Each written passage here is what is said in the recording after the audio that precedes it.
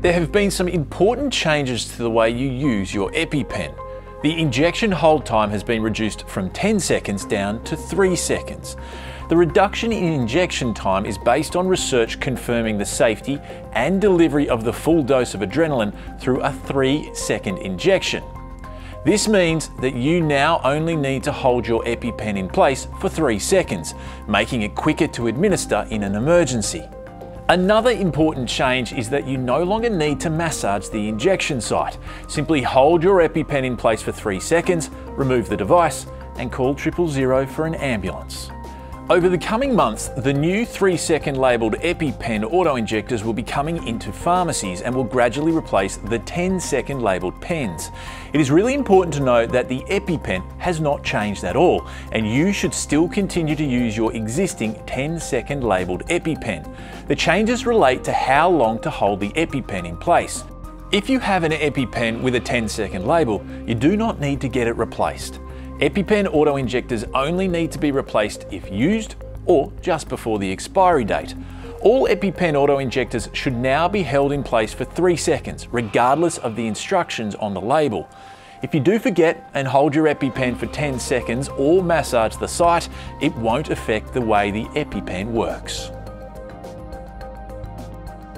Now that you've been prescribed an EpiPen, or you know someone who carries an EpiPen, it's important to know how to use it calmly in an emergency.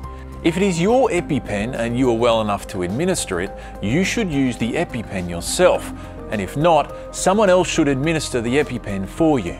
EpiPen and EpiPen Junior work in exactly the same way, so you can watch this video whether you or the person you know carries an EpiPen or an EpiPen Junior. It's important to always carry the EpiPen auto-injectors with you and to use at the first sign of a severe allergic reaction. Remember to carry 2 EpiPen auto-injectors just in case additional adrenaline doses are required. The EpiPen is clearly color-coded for easy identification and administration during an emergency. The safety release is blue and the needle shield is orange. An easy way to remember this is blue to the sky, orange to the thigh. Before using the EpiPen, you or the person having an anaphylactic reaction should lie on the ground. If breathing is difficult, you can sit on the ground, but you shouldn't stand or walk.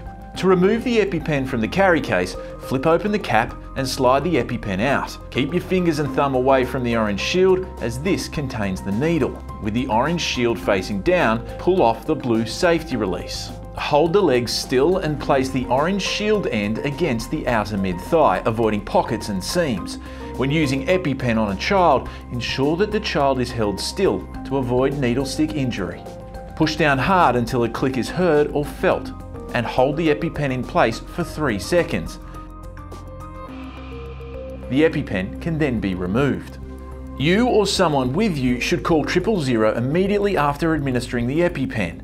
You or the person who has had the anaphylactic reaction should stay lying down or seated on the ground. Make a note of the time the EpiPen was used. If there is no response after 5 minutes, use a second EpiPen if available. After administration, the viewing window turns black and the needle shield extends, so you will never see the needle. This indicates the EpiPen has been used. EpiPen auto-injectors contain a single pre-measured dose of adrenaline, so they can only be used once. After you have used your EpiPen, you will need to safely dispose of the used pen. It is best to hand it to the ambulance or hospital staff. Lastly, here are some ways you can be prepared in the event of a severe allergic reaction. Store the EpiPen or EpiPen Junior in the hard carry case to protect it from damage.